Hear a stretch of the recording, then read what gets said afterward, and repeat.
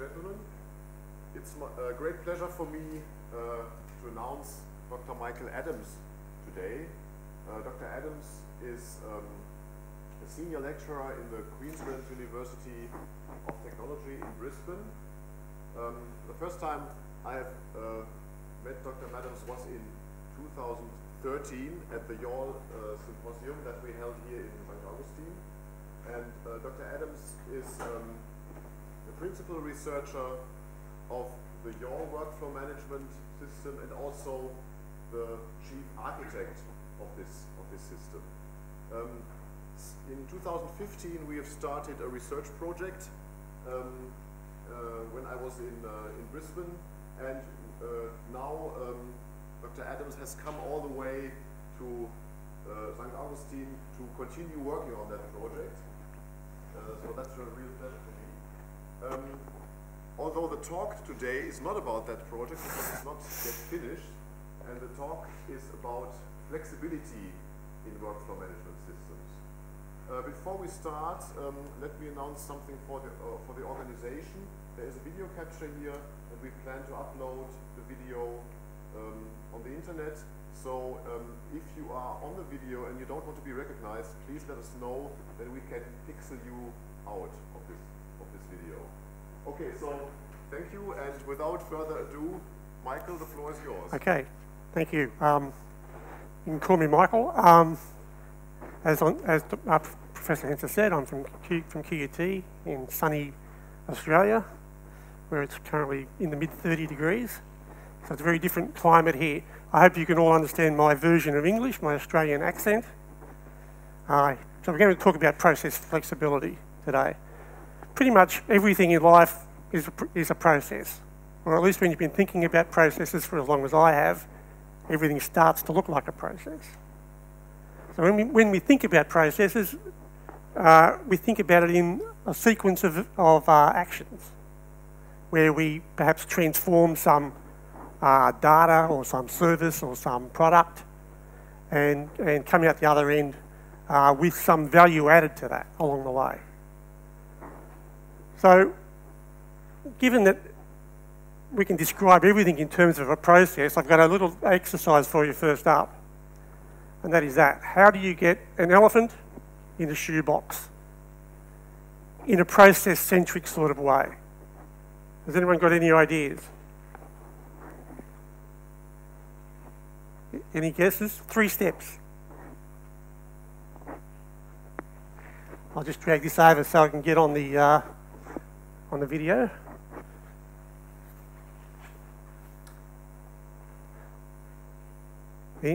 Anybody? Okay. 3 steps. Step 1, take the lid off the box. Step 2, push the elephant as hard as you can inside the box. Step 3, put the lid back on the box.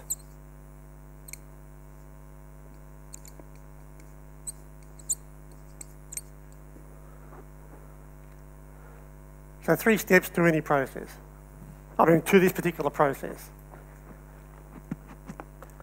As I said, when we think about processes, we're thinking about things in a sort of an assembly line. An assembly line is a natural way to think about how a process is run. In fact, the Workflow Management Coalition in 2002, in their introduction of workflow document, said much work, even office procedures, can be processed as an assembly line. So what is it about assembly lines that are a good fit for processes? It's the idea that we can take some raw material or some basic service or some application for a loan or something like that and process it in some way so that at the end we have a finished value-added product or service, much like an assembly line. But an assembly line is not necessarily the best way to think about how work is done.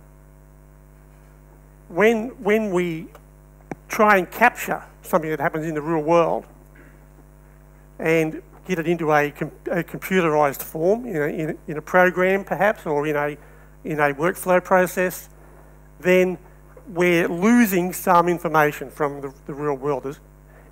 Whatever modelling tool we use, whatever way we choose to describe a process in the real world, we lose some information because no modelling technique is perfect in capturing all necessary information. Indeed, the way that programming is done follows the same sort of model.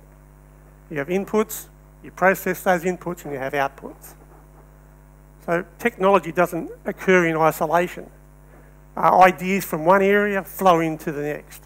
So the idea of an assembly line flowed into the idea or the way of thinking about computing. So Turing's universal machine, the von Neumann architecture of computing, all sort of follow this assembly line metaphor.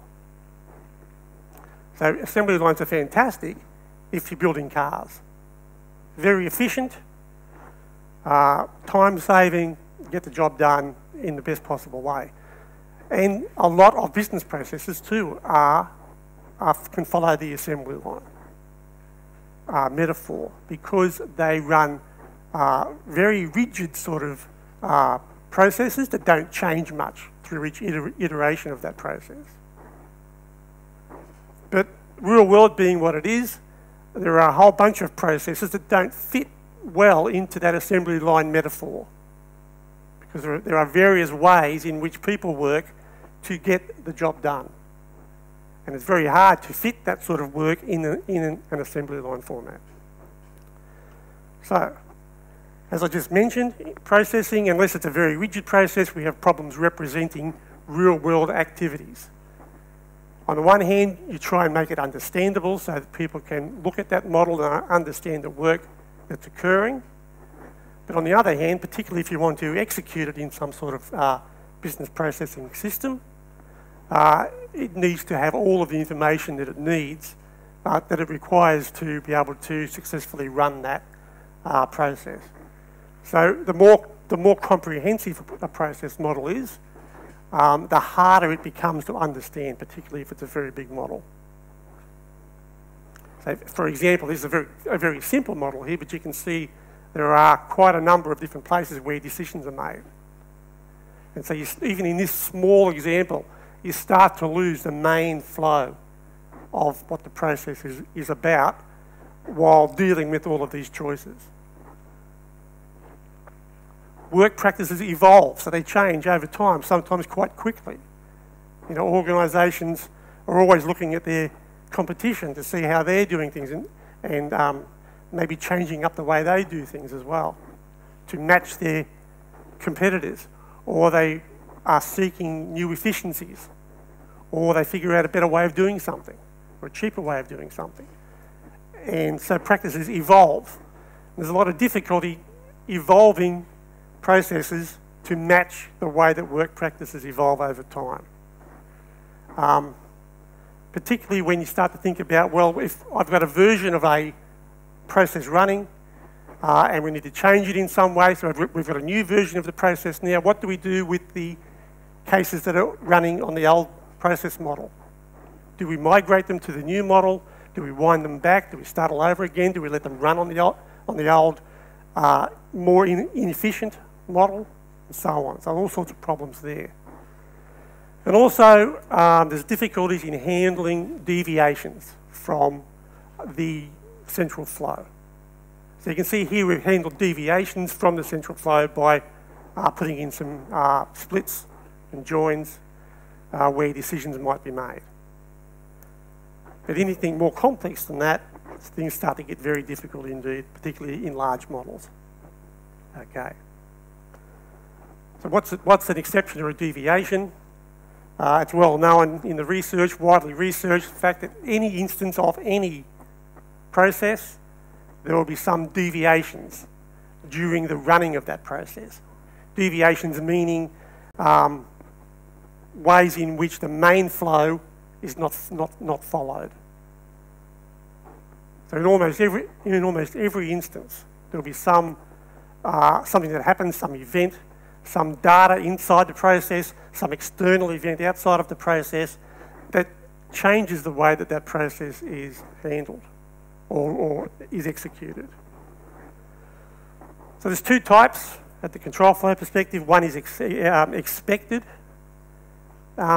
deviations or expected exceptions. They are things that you knew might happen, but you didn't want to clog up the process model with those things because they don't happen often enough to warrant their inclusion in the process model.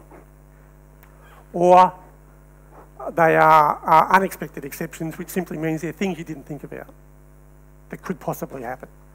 An event or some data being outside of a range that you never, as a designer, you didn't think about happening at that time. And so that just points to, well, traditionally it points to an inadequacy in the model. In other words, the model is less than perfect in some way. And so traditionally you would update the model to capture those things if they happen often enough. Otherwise you would just wear it, or you would just deal with an exception when it occurred. And the way they were dealt with is typically off the system. So when they're dealt with off the system, for one thing, it slows the whole process down. Things become manual, so you're losing the benefits of running a process in the first place. But also the way in which it was resolved is lost to the organisation because it's done manually and not not recorded anywhere, not logged anywhere. So the next time the same thing happens again, someone has to think up a way of handling that again because it's not recorded. So these are problems with exceptions or deviations in the traditional sense. Oh, by the way, unexpected exceptions sounds like unknown unknowns. They're things you don't know that you didn't know until you find out about them, which sort of echoes what Donald Rumsfeld said. Okay. So, when we talk about flexibility, what are we talking about? Here's a definition.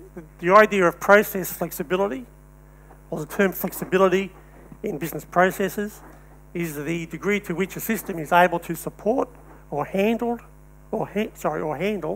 expected or unexpected deviations.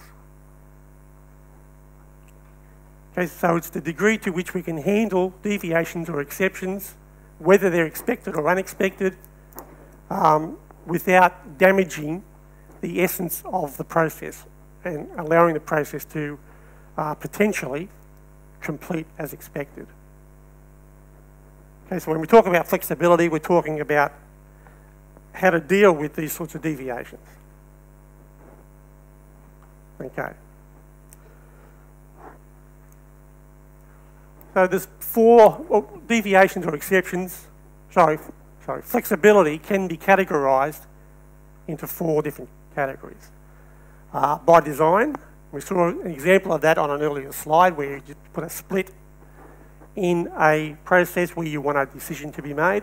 So that adds flexibility at that point, because maybe it'll go this way, maybe it'll go that way, depending on the data and the condition on the split. So that's called by design. That's the easiest way to add flexibility to a process. And most, if not all, workflow systems support that type of flexibility.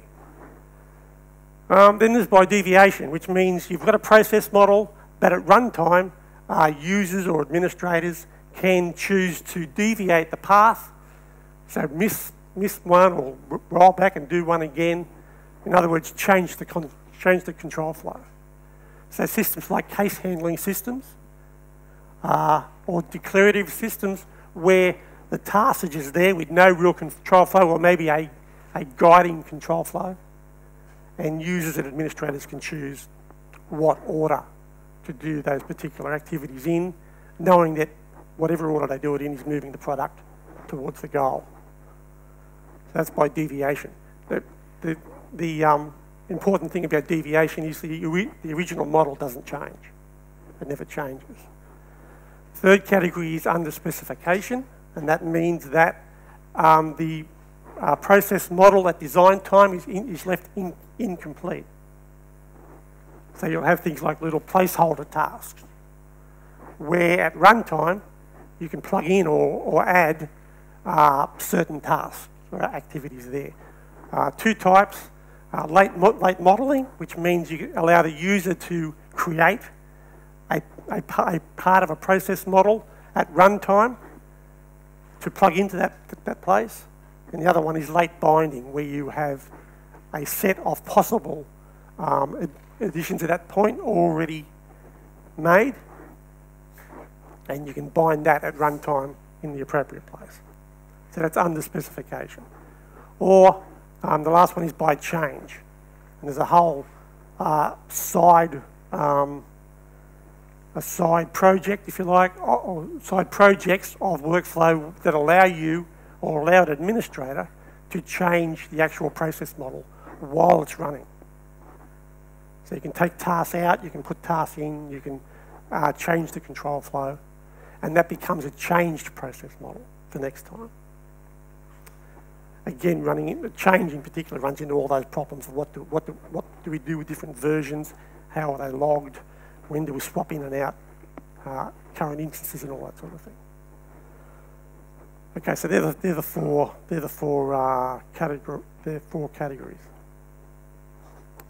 YAWL supports flexibility out of the box by design, same as almost all, if not all, workflow products. So it allows you to do branching, choice, iteration, splits, so XOR splits and OR splits where choices are made. You can have deferred choices with conditions. And even in parallel branches is a form of flexibility because you don't, you're not controlling, say you've got an an AND split with task A and B, but you're not controlling which one ends first, which one started first. All you're saying is you're not going to continue until both A and B are complete.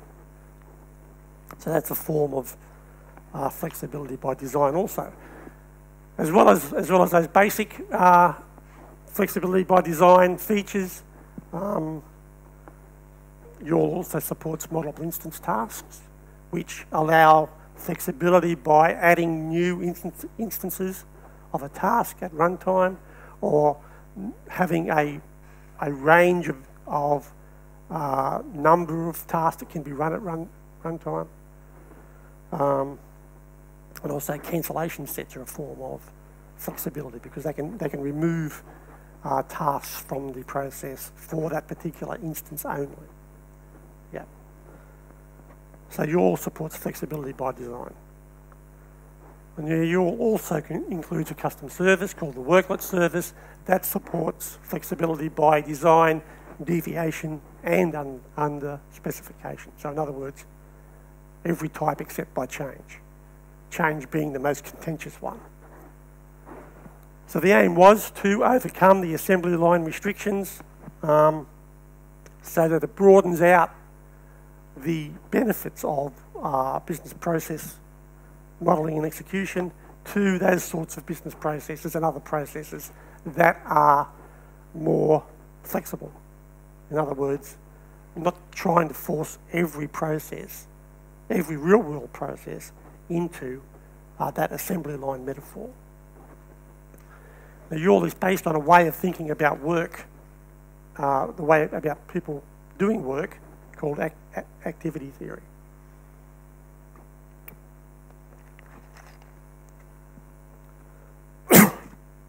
Now, excuse me, activity,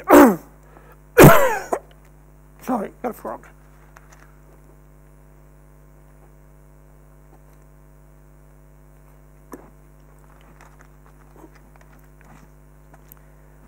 So in the years after the Russian Revolution, the Russians were trying to come up with a new way of thinking about how people worked as a community to correspond with their Marxist views of how work is achieved.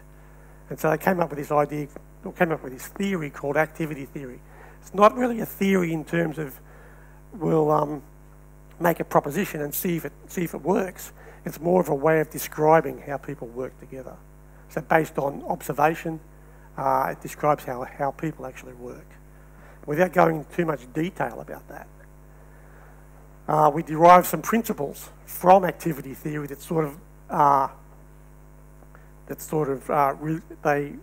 they related to the way that a flexible workflow system should support work.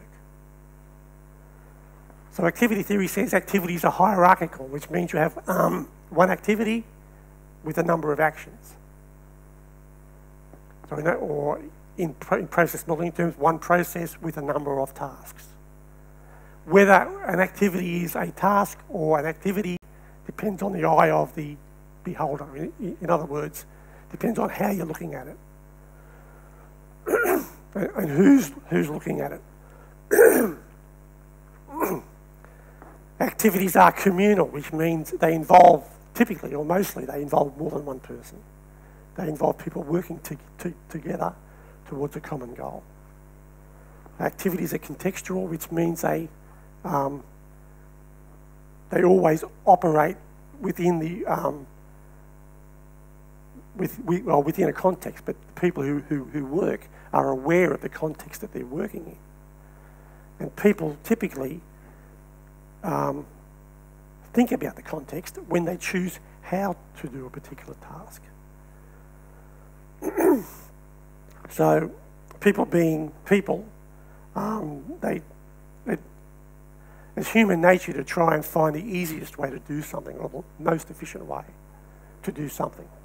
So given a task, you might do it for a while and you'll think of an easier way to do it, or a better way to do it, or a more efficient way to do it. And so you change the way you do it to suit the context of the particular process instance you're working on. Activities are dynamic. We talked before about work practices or evolving over time, and they evolve asynchronously, which means sometimes they might not evolve much and then suddenly they'll change in a rather large way.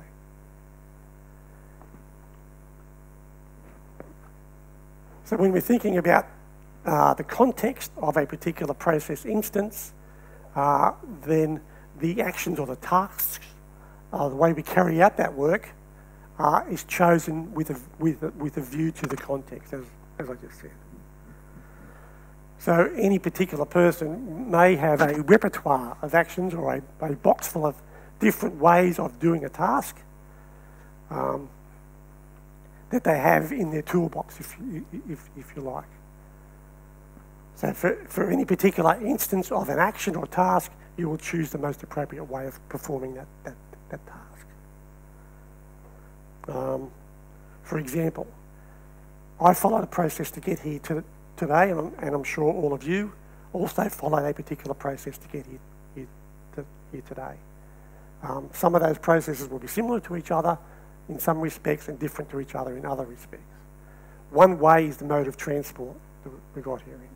Some people might have driven, or caught a tram or a train or a bus, walked, and so on.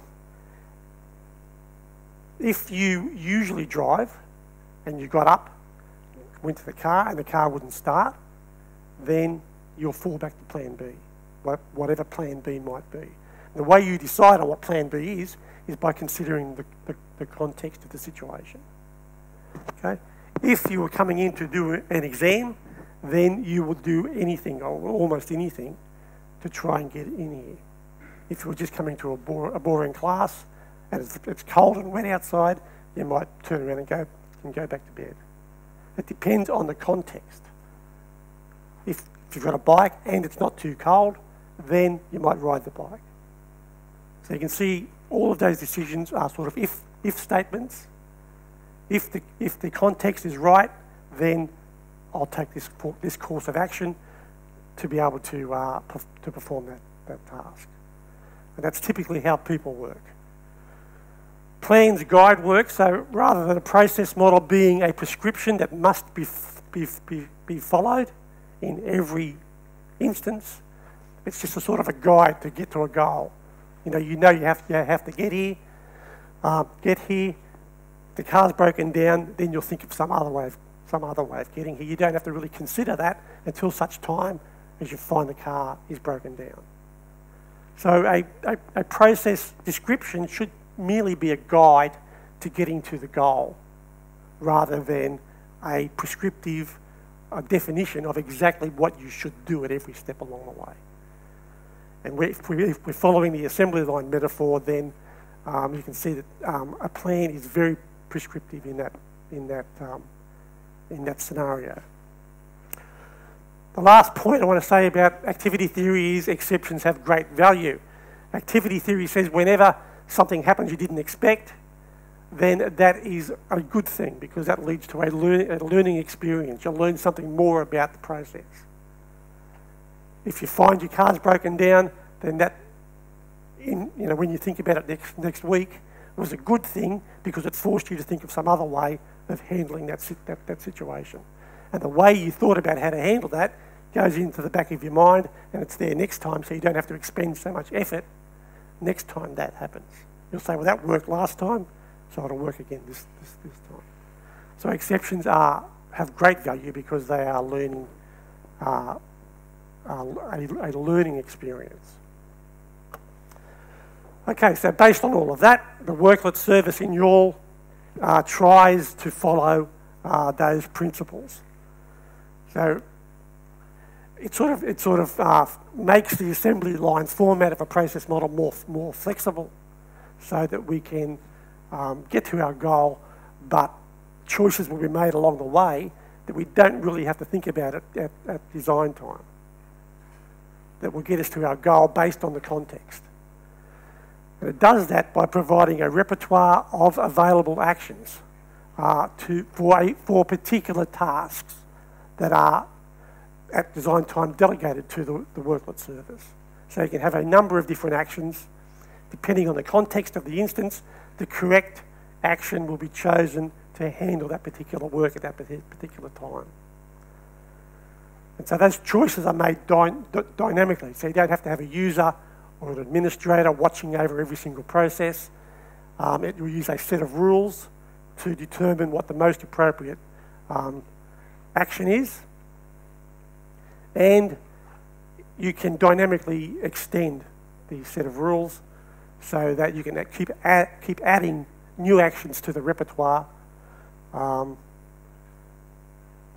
at any time, even while a process is executing. Okay, so a worklet, we talk about a worklet. A worklet is an action in that repertoire of actions. So each action is called a worklet. And a worklet essentially is a YAWL process. Typically a small YAWL process, but doesn't have to be. It can be of any size and complexity.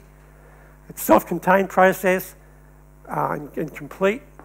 So it's designed to handle one specific action at a particular time in the process based on the context of the case. It's in the repertoire, as I said. It's chosen contextually at runtime by evaluating rules that are associated with that particular task. And so you can think about a worklet as a dynamically substituted sub-process for a placeholder in a process. A task being the placeholder that calls the worklet service for the correct worklet to run in that situation.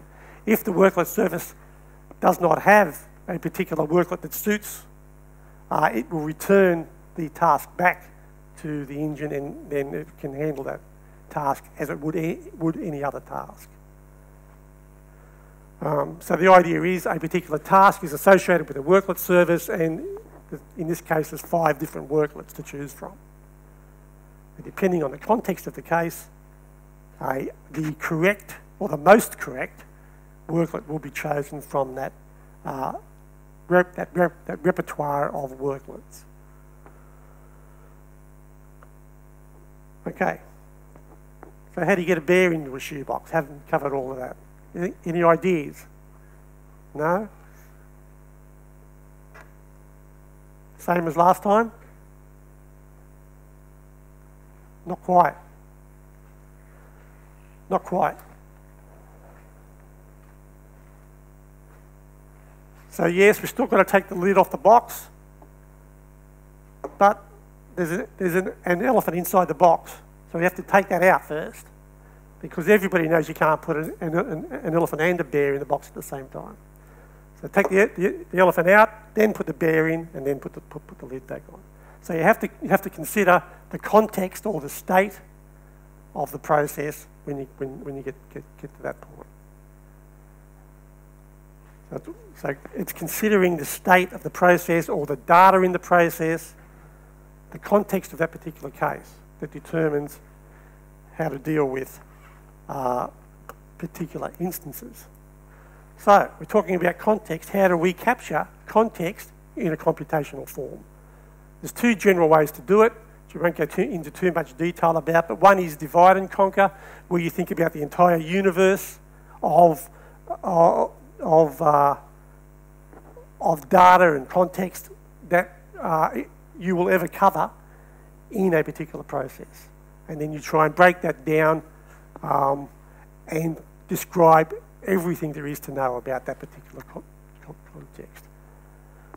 Usually it's impossible to achieve because you can't think of everything, but also it's not really necessary because a lot of context isn't required to make decisions, to make intelligent decisions. It also depends heavily on the ability of experts to be able to explain what they do when they do their work. And it's been found that the more expert somebody is, the harder it is for them to explain how they perform their work.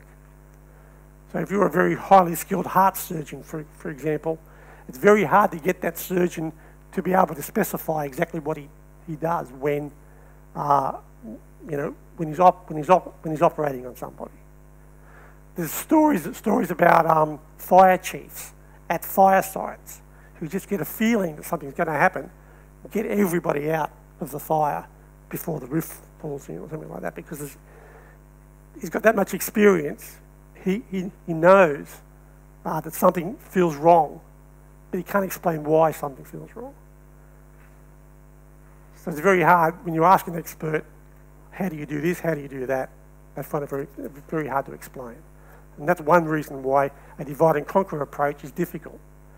A compose and conquer approach, on the other hand, is where you start off very simple, start off from the bottom, start local, and build your knowledge base up from very simple facts.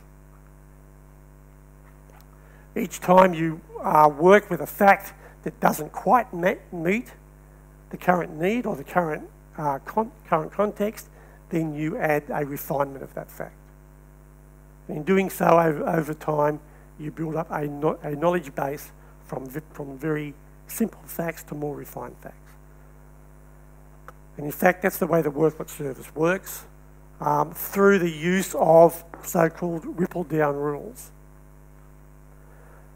Now, ripple-down rules are a hierarchical set of rules in a tree structure. They're a sort of a binary tree that's been modified slightly. Ripple-down rules are used in all sorts of scenarios, including those there. I won't read them out, but at all different levels of computing, different systems in different ways, different contexts. They actually came from medicine. So it was the medical fraternity that began the research into ripple-down rules. Now, you don't need to understand fully how ripple-down rules work to be able to use the Worklet service, but I'll just briefly work through them so you have some idea of the concept behind them. So a Worklet selection is made through a ripple-down rule evaluation. So a ripple-down rule is a collection of simple rules in a binary tree structure or a modified binary tree structure. So each node on the tree has a true branch and a false branch, like a binary tree. The true branch is called the exception branch. The false branch is called the or branch. there is a root node that just has a default true as a condition, and so that branch is, so the true branch is always followed from there. So I'll go back one step. Each node in the tree has a condition that is evaluated and a conclusion. So if a node's condition evaluates to true, then the exception branch is taken. If it evaluates to false, then the OR branch is taken. And you keep working down the tree until such time as you reach a leaf node at the bottom of the tree. When you reach a leaf node, if the rule is satisfied, then its conclusion is returned. The conclusion in our case is a worklet. So it returns the worklet service loads that worklet into the engine and then runs that as a separate case. If that rule is not satisfied, then the conclusion of the last node that was satisfied on that path is returned. So here's an example of the ripple down rules for the casualty treatment process, which is an example process in the worklet service. You can see at the top there's a node which has true as a condition, so that will always, of course, evaluate to true, and a default condition which is never used. So because it's true, we follow the exception branch. If that node is true, then because there are no other paths to follow on the exception branch there, then that is returned. If that node's condition evaluates to false, then it will move down the OR branch to the next node.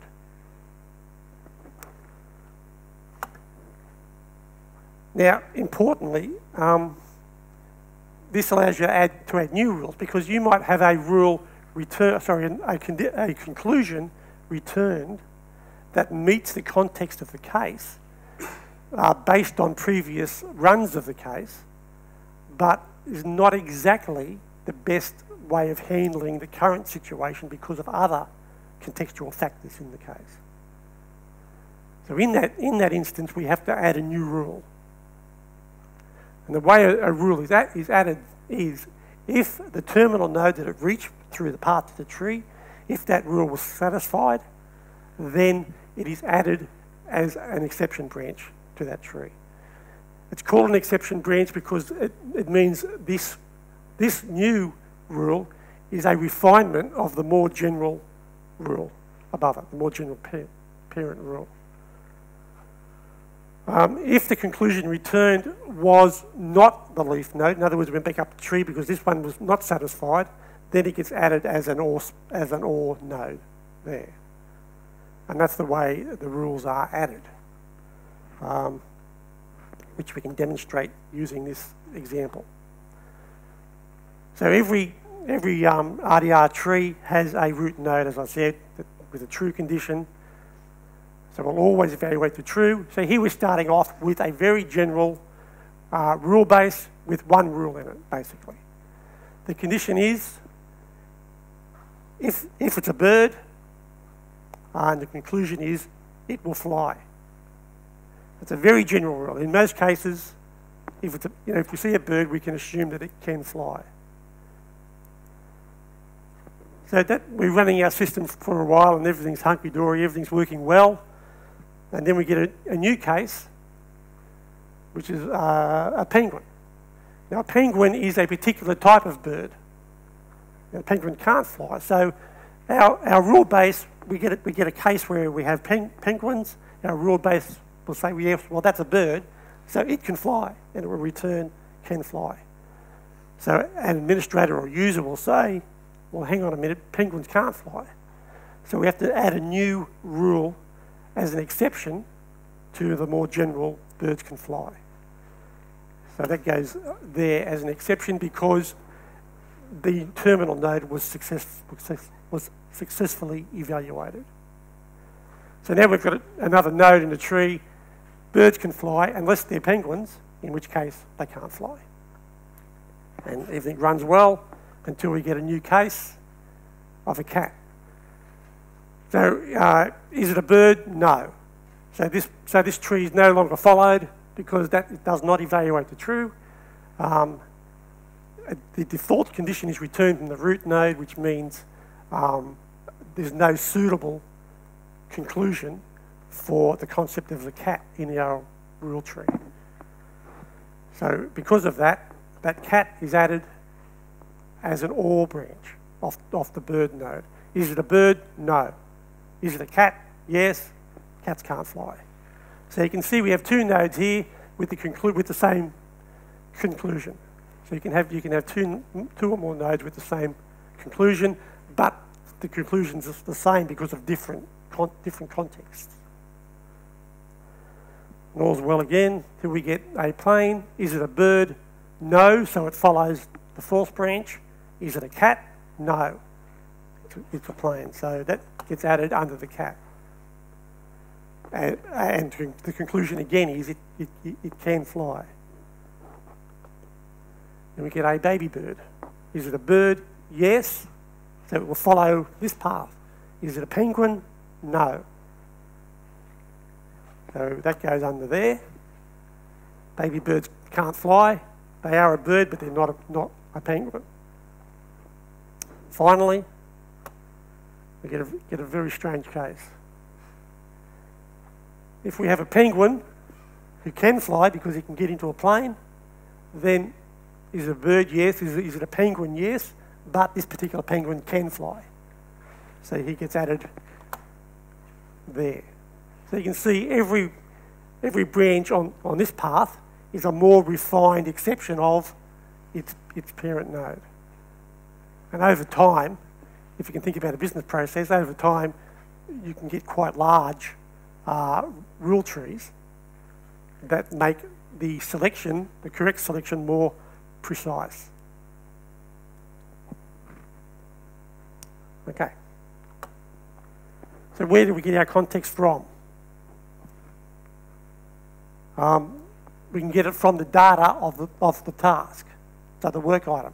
We can get it from the case level data. We can get it from the process state. So which tasks are complete, which tasks are active, how long tasks have been running for. Anything you can get from process state can be used. External sources, process logs, so previous runs of this instance, historical data, external databases, other services. For example, there's another service called the cost service, which calculates how much a particular instance is costing the organisation, and you can use that data to choose the appropriate workload, and also any user-defined functions and values can also be used. So there's a wide variety of sources of data that you can use to make those contextual decisions via the RDR tree.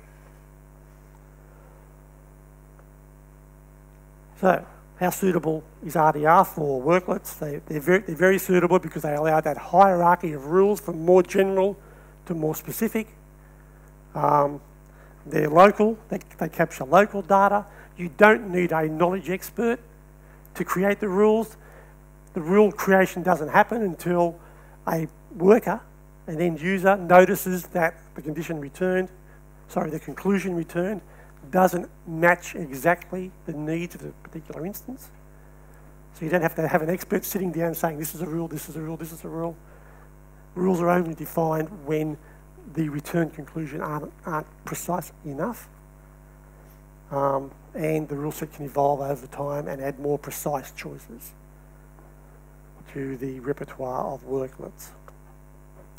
Okay, so that's the worklet service. Now, thinking about the way that makes processes more flexible allows us to also think about how we can use that type of service to handle exceptions. So exceptions are a particular subset of the wider flexibility issue or problem. And so the worklet service idea of ripple down rules and making appropriate selections based on context can be extended to the handling of exceptions.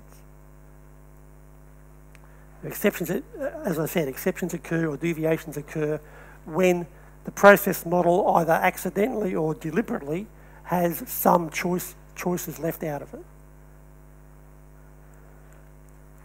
So the exception service is part of the worklet service. Uses the same repertoire idea, the same ripple down rule technique, and it can handle both expected and unexpected exceptions at runtime while it's running, hopefully with minimal input from administration.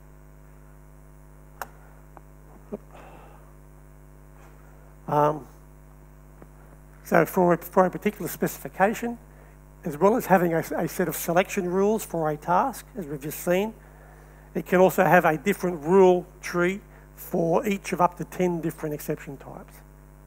And some of those exception types are at the work item or task level, so each task will have its own tree for a particular exception that will occur. We'll talk about what sort of exceptions can occur in a moment.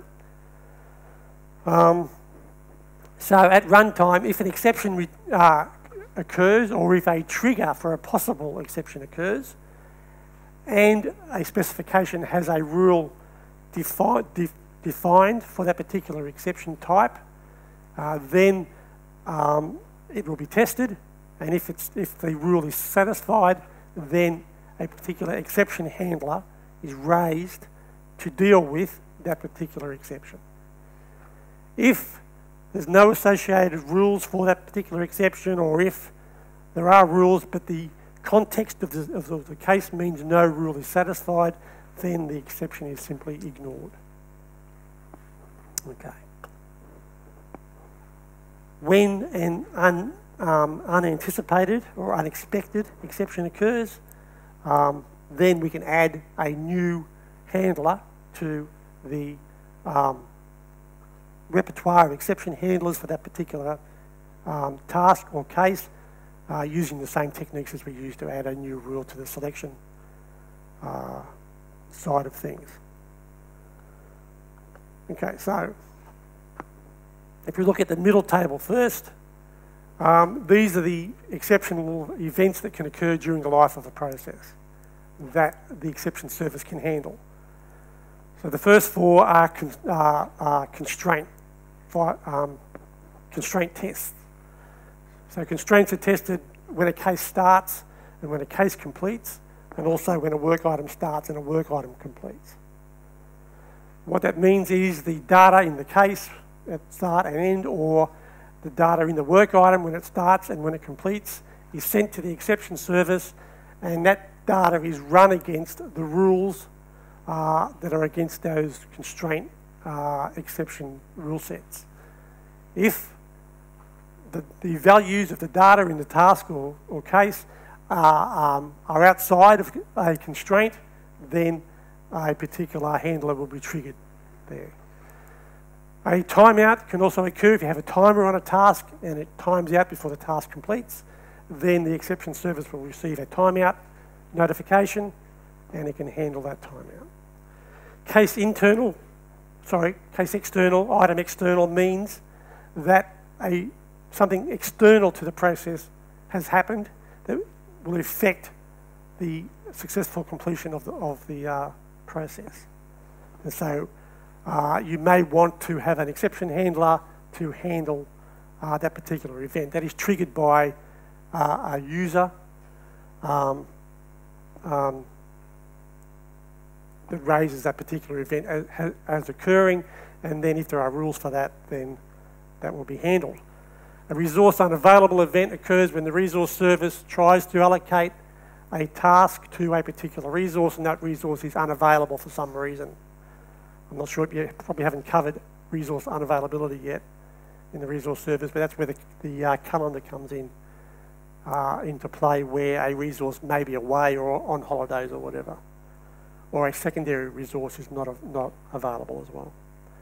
Item abort means a particular service has been delegated a task and that service can't complete that task. And so that they raise that type of exception. And a constraint violation is also raised by an external service when the data it receives or the data it changes while it's performing that task violate some constraint. So they're the 10 different sorts of exception type. And then you have targets on the left, so you've got the work item or task level, case level, all cases of this particular specification version, and ancestor cases, and I'll talk more about ancestor cases in just a moment. So any of those targets can take these actions or have these actions taken against them. You can suspend a work item or case, for example. Continue means unsuspend. You can restart a work item, you can complete a work item, you can fail a work item, remove it. So the difference between complete means it will complete normally with the data it has in it at the moment. A fail means it will be marked as a failed completion, but the process will still continue. A remove is like a cancellation. If you cancel a work item, then any work on that particular path won't continue from that point. Or you can take the action to compensate. Now, a compensation handler is a worklet. Okay, so you can have a number of different worklets as compensation handlers, and they will run depending on the context of the case through the rule set, same as the other way. Okay. You can define so-called exlets, which are exception handling routines, in the editor, in the plugin, in the worklet plugin. So easily to be done graphically. So here we've got a pre-case constraint violation, and what we want to do is suspend the case, run some compensation handler, and then continue the case from that point. So if we're starting a case with some data and the data isn't right, if it's outside the bounds of some constraints, then we can run some compensation handler to collect the correct data from the user, or to manipulate data in some way so that it is correct for the case. The icons across the top are remove work item, remove case, remove all cases, suspend case, all cases, work item, case, all cases, continue case, work item, all cases, restart, complete and fail a work item, or a compensation down the bottom there. So as well as being able to do them graphically like that, draw them graphically, you can also add them to the table in a tabular format in the plugin as well. You'll see that in a moment. So worklets can run in parallel with the parent. So in this case, we're choosing to suspend the case and then run the compensation while the parent case is suspended, because we want to gather some data that we need before the case, the parent case starts. But you can choose to run compensations without first suspending the parent case as well. Okay. And when you run a worklet as an exception handler, then you may run other worklets from that worklet. So a worklet as a compensation may have its own exception handlers, which in turn will run compensations, and those compensations may have exception handlers and so on. In this case, we have a parent process with a task, the do show task, with a number of item pre-constraint events. There's a data in that do show event fails constraints in some way, then depending on how it fails, we could run the appropriate exlet or exception handling routine. And that's the ripple down rule tree for the item pre-constraint exlet for that particular task. So depending on how many tickets are sold, you probably can't read that up there, but depending on how many tickets are sold, we can run a particular worklet to either book a smaller venue or cancel a show or take some other action. So in the compensation there, we run a worklet as a compensation handler inside the exlet. And because we can run worklets as compensation handlers, and worklets can contain their own exception handlers, then you may have instances where you have a number of worklets running as a parent-child relation.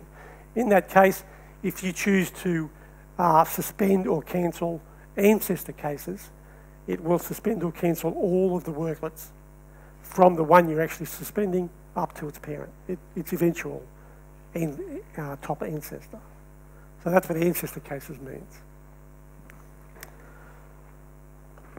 Okay, so as I said a moment ago, the editor has a worklet plugin which allows you to specify rules, to create worklets and save worklets, to load worklets into the editor for creation and editing, to load rule sets from outside in files. Importantly, there's a way of rejecting and replacing worklets. So this is the rule substitution that I was talking about. If a worklet is returned that doesn't exactly match the context of the case, but it is the correct worklet based on the current rule tree, then we can add a new rule to a running case, and it will then make the appropriate choice. And this is what it looks like very quickly. So up the top there, we can choose what particular rule type, whether it's an exception type or the selection handling type. We choose a task if it's a task level exception, and then we can create a condition there. So this is the condition we want to evaluate the true so that this xlet is run. Here you can see the xlet in tabular format. So the xlet in this case is we're suspending the case, then we're running the compensation handler called change to smaller venue, and then after that's finished running, we can then continue the case. We can also describe that in the graphical editor by clicking on the little boxes button there. Importantly, this is the cornerstone data. In other words, the data that was required or that was there when the rule was created. And importantly, this data has to evaluate to true from that condition. In other words, other way around, the condition must evaluate to true based on the data that's in this table.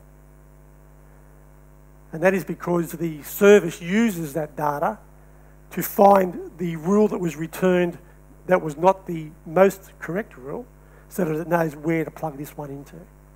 So you don't have to think about where in the tree this rule goes. The system will work out where it goes based on the value in that data. So that's adding a new rule.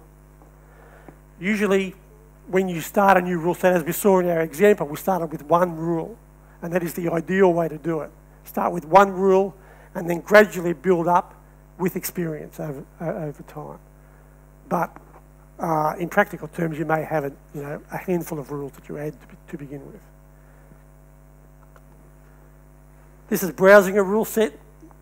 This is, you can see in the green box, it's the same as it was on the previous screen when we added a rule. So you can see there the rule type, the task, the condition, its conclusion, in other words, its xlet, and the data that was available for this rule to make that particular condition true. You can see on the left-hand side is a diagram of the rule tree. And so you can choose rules there to see what is inside each rule node. And down the bottom here, it will show you the composite rule. So in other words, we're not, in our previous example, we weren't saying if it's a bird and not a penguin and a baby bird, we don't have to build those. We don't have to join rules together because the rules are evaluated stepwise as it goes down the tree.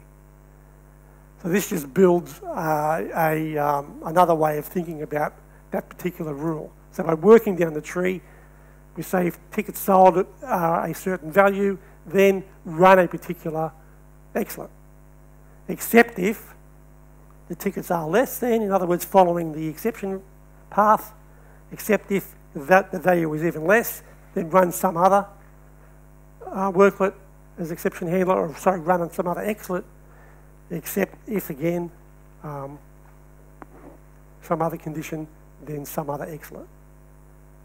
So this sort of just reads down the rule tree as to what is actually going to happen at runtime. So it's a good way of understanding how the tree evaluates. And this is the important part. This is where you replace a currently running worklet with a new one.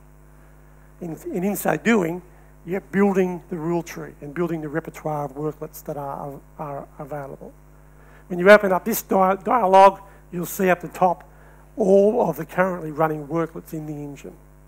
And you can see which ones, what rule they were started for, whether it's a selection or an exception. So you choose one, it will tell you the rule and the exlet that were chosen to run that worklet. So that was the most appropriate choice. Over here, we've got the cornerstone rule, the cornerstone data. In other words, the data content that was available when that rule was made compared to the data that is available in the currently running case. So by clicking on that, everything in blue are values that are different values to the ones that occurred in the cornerstone case. So we can see here the value for fracture is still the same, the weight's still the same, and the other things are still the same, but the name's different, the blood pressure's different, the height's different, and so on. So obviously, one of those values in blue are the value that made the user think the choice that was made was incorrect for that particular data. For example, this particular patient presented with a rash, so the worklet that was returned was to treat the rash. But you can see here the value for heart rate is really high. And so even though we need to treat the rash, and that's true, maybe we need to think about getting this heart rate under control first. So the heart rate is what causes us to need to create a new rule. And the rule will be, when we type it in there, heart rate greater than 150 or something like that, and a new worklet, say, to treat heart rate. And then that will add the new rule to the rule set, add the worklet to the repertoire, and replace that worklet in the engine with the new worklet, all on the fly. And importantly, that new rule will be there every time a similar case occurs in the future. So you won't have to do it every single time someone presents with a high heart rate, because it's already there. Okay, well that was a very brief overview of the worklet plugin to the YAWL editor. So the key benefits of the worklet approach means you can describe the standard or the happy time, if you like, path through a process, and any exception handlers and any selection plugin worklets using exactly the same modelling methodology. So in other words, if you know how to create a YAWL process, you know how to create a worklet or a compensation handler as well. There's reuse involved. It's modular, so it makes it easier to verify, because you're verifying smaller pieces of a larger process rather than the entire process as one verification. It allows for evolution of processes, because you don't have to change the parent process. You just need to add more worklets to the repertoire, and that implicitly changes the parent process. If you get an unexpected event, then an administrator, as we just saw, can add a new rule and a new exlet or worklet based on that particular context of that case that caused the selection to be incorrect in the first place. And all of those complexities as to downtime and migration and different versions and restructuring models are avoided. Okay, and that's the end of the talk. Any questions? Thank you very much.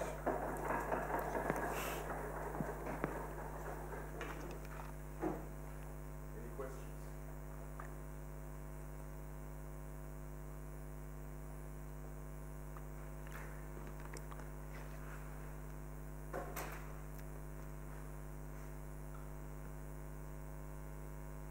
Okay. I would have a question. Okay. Or two. Yeah, looking at this example workflow, so you have this loop Yes. back there. Is that something that you could also do that with a worklet instead of having an explicit. You can absolutely do that as a worklet. So in very simple cases, you've got the choice between a control flow split and join, or you can replace that with a worklet if you like. Either way is effectively the same, except that if you think of new ways of handling this loop, then you can let the worklet repertoire grow over time. If you think of new ways of handling this loop via a split in the control flow, then you have to change the entire process. So the advantage would be that the process looks nicer if I don't show the loop. Yeah. But the disadvantage is, of course, I don't see anything. That's right, and the ability to visualize what's going on behind that worklet-enabled task is a problem for another project. Yeah. So would you advise starting with a very simple model and then let everything happen while the workflow is running? It depends on what you're designing the process for. If it's for understandability, if you're designing a process that you want to show to people and say this is how the process works, then you don't really want to hide that much from your managers and your business consultants and that sort of thing.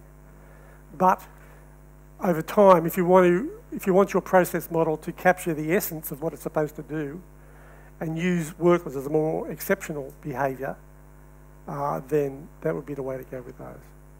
Yeah.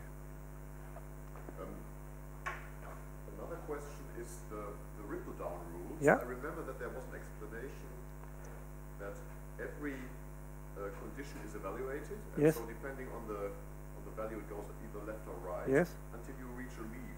Yes. And then the evaluation goes back until it meets the first node that is true. Yeah. Well. Is that really the operation, the way it's done, or is it rather done in the rules you have shown us?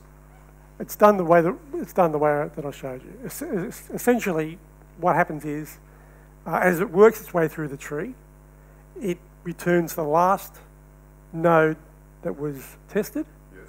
but also it keeps track of the last node that was satisfied. So it returns both nodes back. So it's not evaluated twice? No, it's not evaluated twice.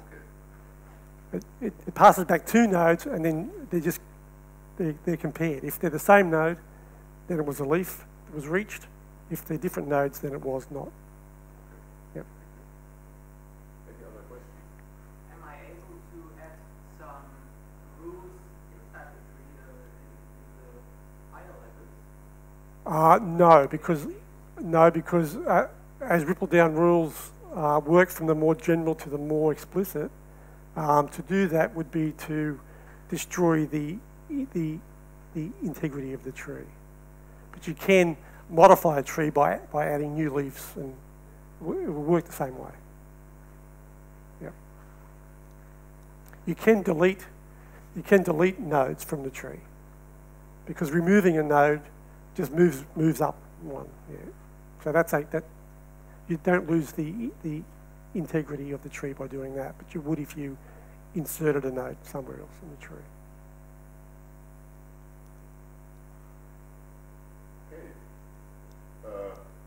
If there are no other questions, I wish you a Merry Christmas and a Happy New Year, and we'll see next year. The exercise today is there, but I will not be there. Okay. Thank you again. Thank you.